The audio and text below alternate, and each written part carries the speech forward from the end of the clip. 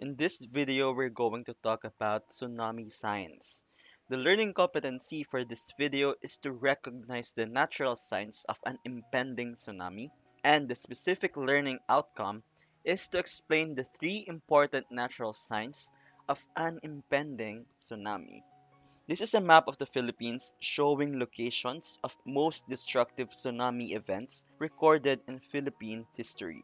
So you can download this from PVOC's website. No ma'am. No ma'am. So we had around 90 destructive earthquakes, around 40 tsunamis for the past 400 years. Oh, what? Wait! And our coastal areas at eastern and western margins fronting major seas and inland seas have been affected by tsunamis. So what is a tsunami? Again, a tsunami is a series of giant sea waves resulting from the disturbance of ocean floor by an earthquake. So don't confuse it with a storm surge, okay? A tsunami is a Japanese word meaning harbor waves. So tsu means harbor, nami means waves. So a tsunami is commonly generated by disturbances associated with earthquakes occurring below or near the ocean floor. So it occurs when the earthquake is shallow seated and strong enough to displace parts of the seabed and disturb the mass of water over it. In addition, underwater volcanic eruptions and landslides can also generate a tsunami. So sometimes tsunamis are erroneously called tidal waves. So it's not, okay?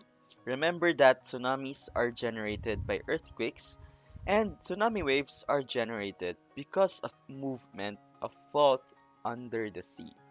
So tsunamis have nothing to do with high tide and low tide, which is caused by the gravitational pull between the earth and moon. Okay? The increase in wave heights associated or during typhoons or tropical cyclones are called storm surges. So remember, storm surges are not tsunamis. Okay? Now, there are two types of tsunamis. We have the local tsunami and the far field or distant tsunami. So based on the word itself, you should already know what they mean. The coastal areas in the Philippines, especially those facing the Pacific Ocean, South China Sea, Sulu Sea, and Celebes Sea, can be affected by tsunamis that may be generated by local earthquake. Local tsunamis are confined to coast within 100 kilometers of the source, which are usually earthquakes and a landslide or a pyroclastic flow. So it can reach the shoreline within 2 to 5 minutes.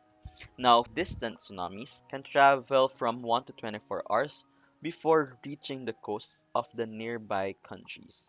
These tsunamis mainly coming from the countries bordering Pacific Ocean like Chile, Alaska in United States, and Japan. Okay? Now, what are the responsible agencies aside from PVOX, which is our local agency? We have the PTWC or the Pacific Tsunami Warning Center and the Northwest Pacific Tsunami Advisory Center.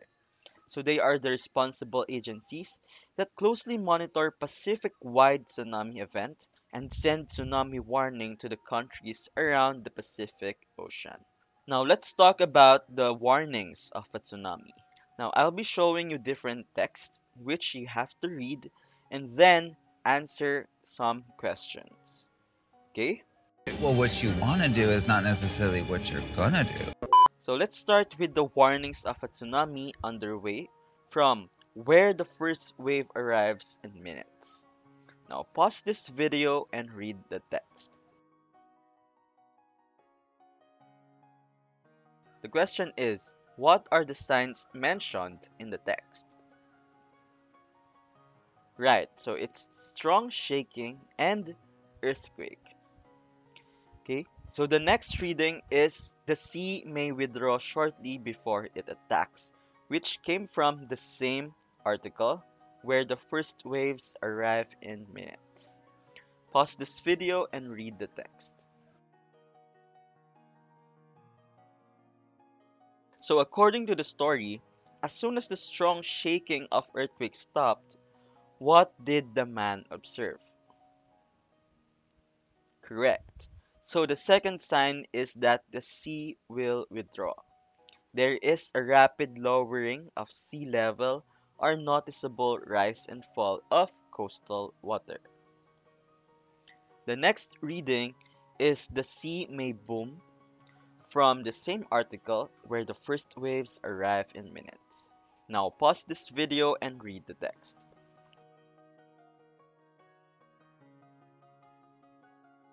According to the reading material, what is the third observation that confirms incoming tsunami waves?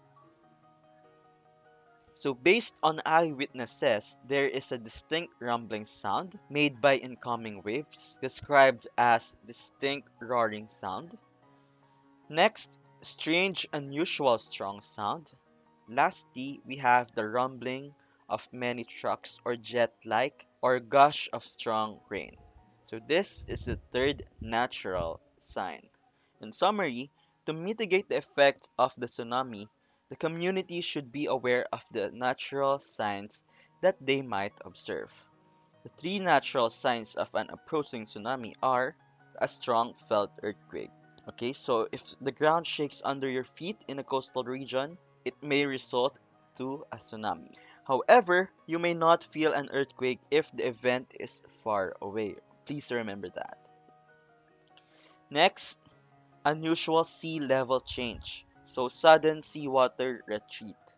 So before a tsunami arrives, water may recede from the shoreline before returning as fast moving wall of water. So if you notice the water is disappearing, tell your family and friends and prepare to evacuate. Lastly, unusual rumbling sound. So if you hear a loud roaring approaching, tell your family and friends because it could be a tsunami approaching. 제 영상 많이 찾아봐 주세요. 좋아요랑 At yun ay tuldok